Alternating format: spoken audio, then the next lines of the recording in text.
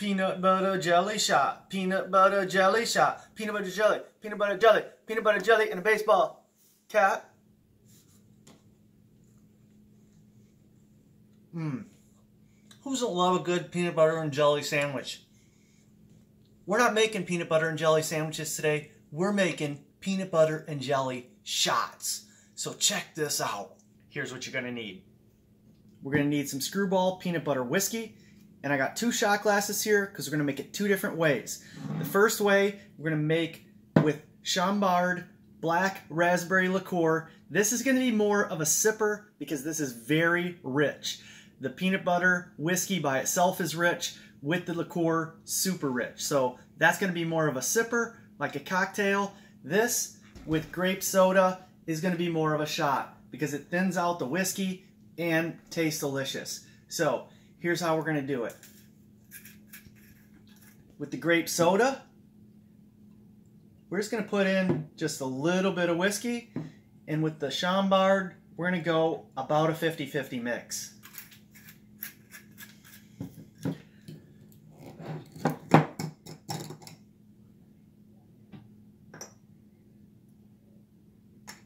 Black raspberry liqueur.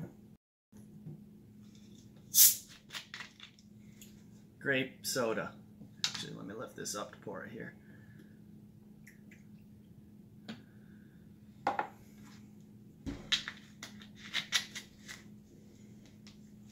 Alrighty, there you go.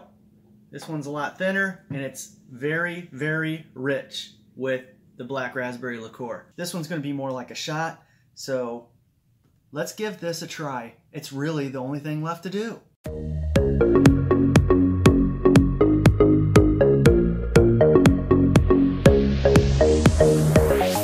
Okay, we got black raspberry liqueur right here. Just a sipper. Not a bad idea to put an ice cube in this. Actually, it thins it real nice, a little bit more. It's pretty tasty.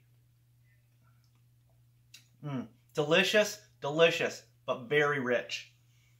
This guy, how are we going to do this?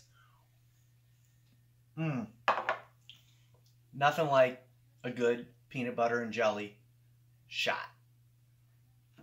Thanks for watching my video. Click the thumbs up, like this video, subscribe to my channel if you haven't already. Click that notification bell, you'll get notifications when I post new videos. And thanks for stopping.